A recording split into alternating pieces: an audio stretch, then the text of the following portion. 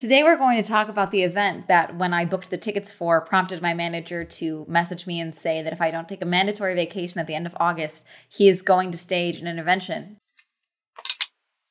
That's it. That's my intro. Hi, I'm Amanda. You're watching Swell Entertainment, and today we are talking about Rattleship, which was a rave on a battleship put on by Brownies and Lemonade. Basically, I found this TikTok. They're playing music so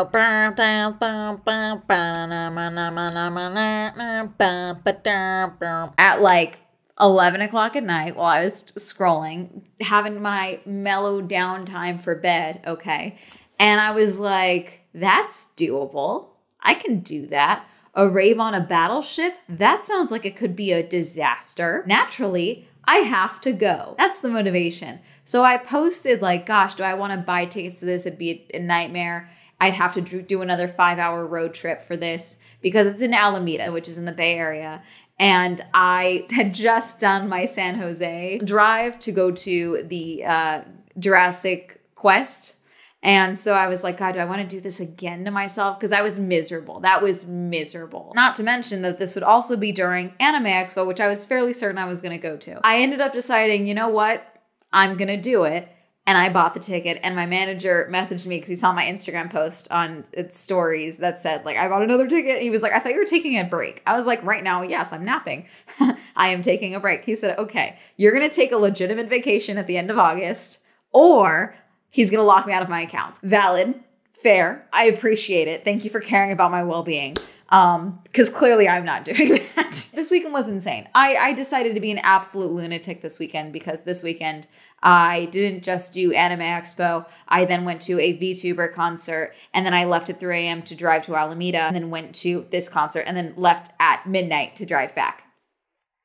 I'm crazy. I went to Rattleship. I went to day 2. I don't know why. Day 1 I think was already sold out when I saw it. So I got VIP last tier, $99.95. Service fee was $16.56. So for a total of $116.51 was my ticket to day 2 of Rattleship. Sorry. It's Rattleship because it's a rave on a battleship.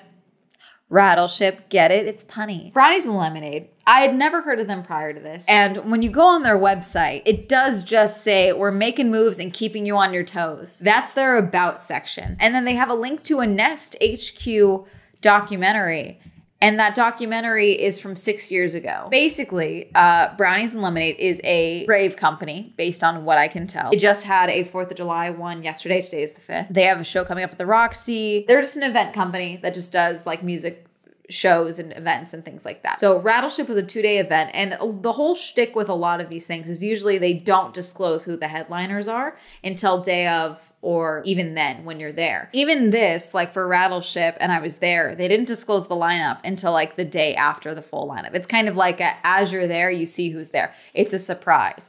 Yay. So even like the poster, when they sent the Rattleship poster, like it just says XXXXXXXXXX instead of giving actual names of people. So on the 28th, the day before and then day of, they sent the same email multiple times, which was parking, rules, bag policy, etc. And this was on the USS Hornet, okay? The USS Hornet is a defunct battleship. It's behind me. This is the USS Hornet that is currently docked permanently in Alameda. It is now a museum, okay? It's now a historical site. So we had a rave, not just on a battleship, but on a historical site. That was kind of cool for me. We'll talk more about actually being there. But I liked seeing all the planes and shit. Okay, so I just got to the parking lot. I am driving in the line of cars to go park. I'm glad I came early because it's not too bad yet. And if we had waited longer, I don't know how it would have gone. That's the Rattleship. It's where we're gonna go. It's the USS Hornet. It's currently a museum.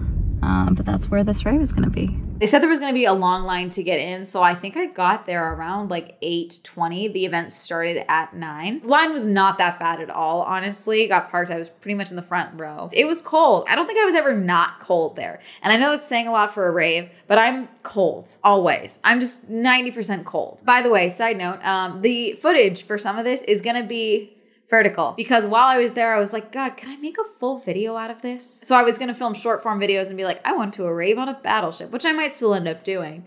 But then I was there and I was like, I just drove 5 hours and got a hotel room. I'm making a full goddamn video. Because half of being a content creator is just having the audacity to make it. Because even when I make a video, there's so many times where I put out a video and I was like, this is gonna be a 10 of 10. No one's gonna wanna watch this. No one's gonna care about this. And then you guys make it a 1 of 10 or a 2 of 10. And it's honestly great, but sometimes I'm like, this is really hard for me to say no to things. I'm not saying you're enabling me, but you're enabling me. So we got inside and I was one of the first people inside because I was right at the front. VIP had a separate line than GA, and GA was all one line, and then I think it became 2 separate lines. I went through, they didn't even check my bag. There was 2 entrances, but I went through the side one. I was kind of in the back of the main area. So walk forward to the front. Now, the entirety of GA is inside the battleship. The only section that was outside was part of the VIP section. We technically got one of the outdoor decks. We got a little bit of an outdoor deck available for us to go outside. And there was a few people smoking out there and talking half the night, but that's the only outdoor area that was there, aside from the bathrooms, which are off-site on the dock. There was no bathrooms on site of the battleship. There are bathrooms on the battleship, but I'm assuming because they're probably like 1 or 2 stalls only, they wanted to avoid that and dealing with that and putting the museum through that. Valid.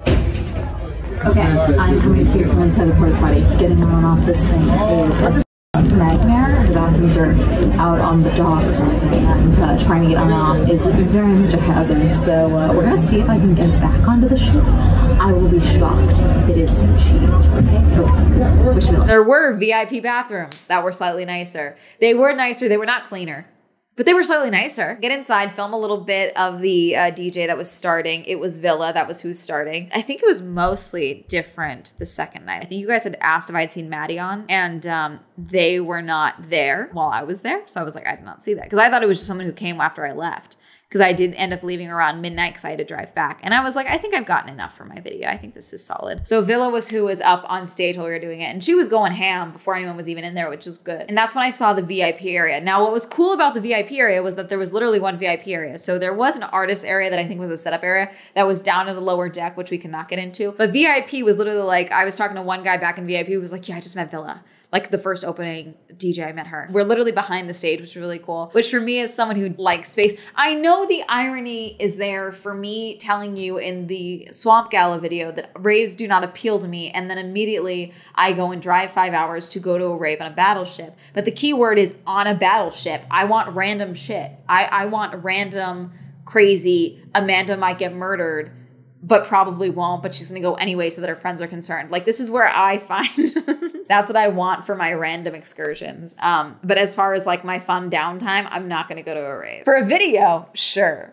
For funsies, I'm good. But I really think that the VIP area was 100% worth it. It was pretty great. And I do love the ability, one, to see a different side of the stage. I love the technical side of these things. I always talk about that. I love seeing the behind the scenes. And also, if you're someone who, you know, maybe you like raves, but you don't like feeling like you're going to have an epileptic seizure because of the lights and the screens behind us. As you can see in my clips, there's the big screens behind the DJs. From backstage, that was way less jarring. Like, you could still hear the music perfectly and all that. And I was wearing my Loops the entire time. Shout out Loops, unofficial sponsor of the channel. They're not affiliated with me at all. I just love them. They've been very helpful the last few days, especially being behind the stage. It was loud as shit. So having the Loops in, very helpful. And Loops are great because they just basically block out like the harmful frequencies more than anything, but you can still hear the music perfectly fine. I could hear the DJs when they talked perfectly fine. It was great. It was perfect. I loved it. I always think that different types of genres of music have different type of little idiosyncrasies, I guess that's the word maybe, that are like just common at all the shows. So like the barricade rocking, that's very common that I've seen at a lot of rave and EDM shows and things like that. So the barricades at front, these guys were going fucking ham. Also, side note, there's something, I don't know if there's actually a name for this, but it's this kind of little quirk that it's very common in a lot of celebrities where it's like the ability to always find the camera, find the lens. There's this joke with Tom Cruise where a photographer will be taking a photo of a crowd at say like Wimbledon or something, and he'll be the only one that's like smiling for the camera when this is clearly a telephoto lens far away. Things like that. There's a lot of photos of Fifth Harmony when they were still Fifth Harmony. Normani is the only one who's like posed ready for the camera. She's always the one finding the camera. You know, this crowd at Rattleship are people who find the lens because they had a bunch of photographers running around. The amount of people who were like constantly, like I could see them looking at the camera from where I was backstage. That was crazy. I thought that was very funny. There was like this group of guys that were like directly across from me at the front of the barricade. And these guys were going hard the entire fucking time. They were going ham as far as rocking the barricade. Like, these barricades are heavy. You know, they're designed to be barricades. People are going hard. I was like, I wonder if this thing tips over, if it's going to kneecap someone. Like, it's going to break someone's shin. Have you seen... Sorry, I just threw up because I thought about it. Have you seen those full contact sports in the octagon when someone kicks someone on their knee and it's like 2 bones hitting like 6 technically of your kneecap, and so their shin just snaps? Is it the femur? No, the femur's up top. What's the bottom one? I'm gonna throw up. Just search leg snapping MMA fight. You'll see the clips. But like, I imagine that that's what would happen to someone's shins, someone's leg. Oh, I'm gonna throw up. Someone's blood and gore. Fine. Someone's leg getting broken from a kick. Oh, I'm gonna throw up. But I imagine that would happen if like this barricade tipped over and then that. So at the start, I was not behind the stage. I did a loop to go check it out. Well, first I had taken selfies with a bunch of the lanes and stuff because I thought it was fun. I love museums when I'm not supposed to be in museums. You know what I'm saying? Like, I love after-hour museums tours. I love parties that happen in museums and I can go and wander around alone. I love that because I am a nosy bitch and I hate feeling like I'm being pushed around at a speed that I don't want to do. Either I want to walk faster or I want to not be rushed. I'm never at like museum tour group guide speed. They're never at the speed I want it to do. It's like listening to an audiobook at like 0.5. It makes me want to peel my skin off, you know? It's not, do I have ADHD?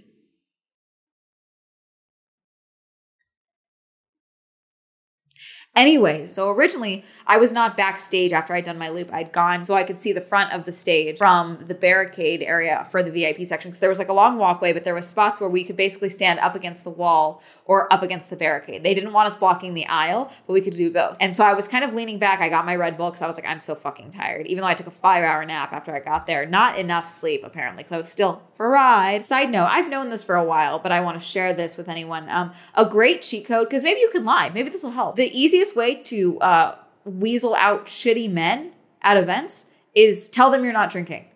This is Red Bull. This is Diet Coke. That's it. I don't drink. Not that they offered to buy you a drink, but like if they ask you if you're drinking, how many drinks have you had, things like that. Oh, I don't drink. This is Red Bull. Very quick. The moment they lose interest, goodbye. Thank you. Saving my time. Do I need to drink to like you? Is that what you're telling me? Most people were very chill, especially for the fact that I was alone because they clock it, obviously, because I'm not standing or dancing with anyone. So they're like, oh, she must be here alone. No big deal. They were floored when I told them I drove up from LA. They were like, you did what?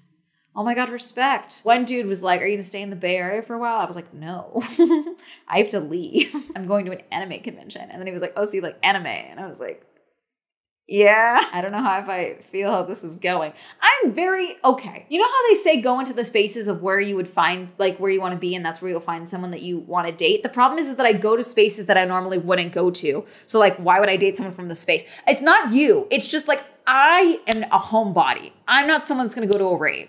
So you don't want to date me because I'm not your rave babe. I'm not the pretty rave girl. Like I'm just not. There's tons here. Talk to them because I'm not your rave babe. I'm just not. The only place I meet people is when I go out to these events. And then it's also like, I'm not part of these events, really, not necessarily. This is why I'm single. It's my own fault. I know that. I do this to myself. It's fine. There was a moment where I was like, okay, I'm gonna go find a bathroom because I had my Red Bull and I was dancing around a little bit. And I went to go to the bathroom sign where I knew it was the way to get down to the bathroom. But because they were still having people come inside, it did become a bit of an issue because they had basically caused a traffic jam because there's only so much room on the ramps to get onto a literal fucking battleship that there was a definite flow of traffic issue. What they should have had is that they should have had one ramp that was designated, this is the off ramp. No one's allowed to come up this ramp.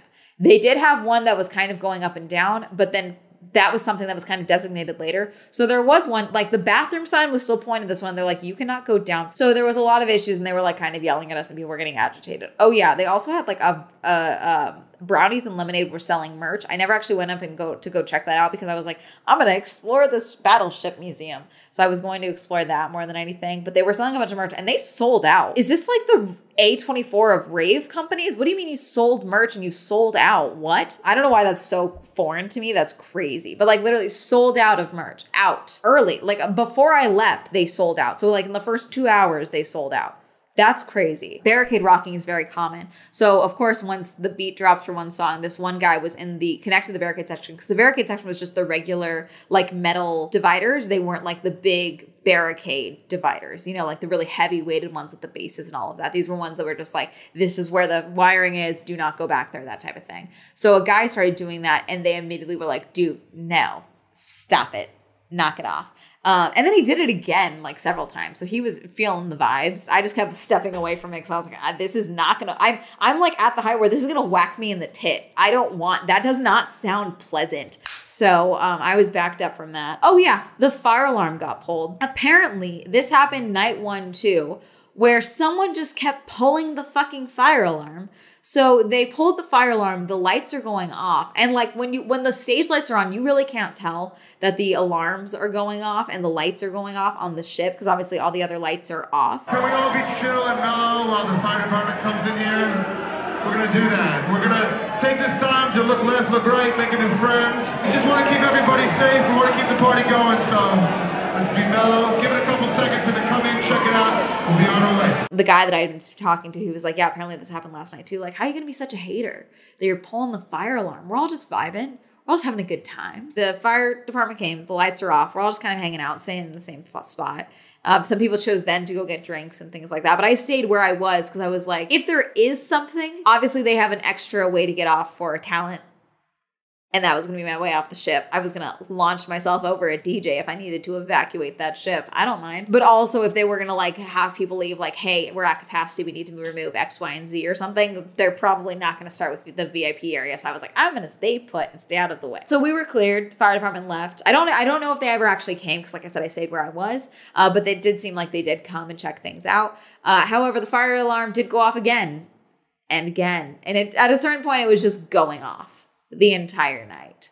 So I don't know what the deal was. I don't know who thought it was funny. I thought all fire alarms now either have dye packs. That's what I thought it was, where you pull it and it immediately spits out a dye pack so that they can alert who pulled it. I thought all modern buildings had that. Like if I pull a fire alarm at this apartment building, there's probably a dye pack that's blue or something that's going to explode and cover my arm. It's like a messy powder. It's not something you can wash off. It's not like paint, I don't think. It's like a splat of like pigment that just immediately shoots up your arm. Like even if you're at an angle, it's going to hit you. This is an old ship though, but I mean, it's like they had some modern security systems and some modern AC systems. The energy was great. The crowd was crazy. Lights are cool. I always like different light shows from the front, like the cool laser lights that were projected on the ceiling because of the angle of the ship's, the USS Hornet's ceiling. The light display was very visible from backstage, which was very cool. And yeah, I walked out. Would I go to another Brownies? I mean, this was a fairly well done rave. When I had gone down to go to the bathroom, this one guy was yelling at this girl because she was like, my friends are up there. And he's like, I don't give a fuck. Like he was losing his shit on this girl. But people were being really pushy down there trying to get on the ship, which I get on one thing, because also in my brain, I would think that there is a capacity issue. So I also would be worried about if I'm trying to get on a thing, if I need to get on a thing. But like at that point, it was like, I mean, I got there super early. I got there, like you see in the footage, I'm there before anyone else is there. This thing was full, stocked, full. I would worry because there was clearly an issue with getting on and off the ship for the bathroom, that there was probably an issue getting on and off the ship if there was an actual fire or an emergency. Like I can imagine that this would probably be very dangerous because there is only, 3 ramps to get on and off that thing. But I go again to another Brownies and Lemonade event. Sure. Would I go in my free time? Probably not. No offense. That's just not my thing. I had fun. It was cool. I always go into these things like determined to have a good time. I had a fun time. And the cost of drinks were not too bad. They weren't great. But I mean, it's like I've definitely had worse at like literal Anime Expo. I had worse drink prices, so it's fine. I tried to get another flag on my way out because they had made rattleship flags that I got one, but someone swiped it from me while I was there, which is a bummer. I tried to get another one. I don't think they had any there. And then all of the merch that they had was pretty much sold out when I left. Anyways, that's going to be it. Have you ever been on a rave? Have you ever been on a rave on a battleship? Have you ever been on a battleship? Have you ever been to the USS Hornet when it's not a rave ship, when it's not rattleship, you just went while it's an actual museum? Have you ever been to a Brownies and Lemonade event? Did you go to either of these nights and you didn't see me there, or you thought you saw me and you were like, no, Swell doesn't come to raves? I'm everywhere. I'm Mothmanda. Let me know. Comment down below. Reminder, I have a podcast, the Social Hands Podcast. Reminder that Swell Entertainment is now on Spotify. This episode will be available tomorrow. Reminder, I have merch. I don't know if there'll be a merch design for this one. We shall see. Shout out to my patrons. Thank you so much for supporting me on Patreon. If you also like support me on Patreon, link is down below. Like support me on my social media. That'll be all up here. And that's going to be it. Have a lovely day. Goodbye.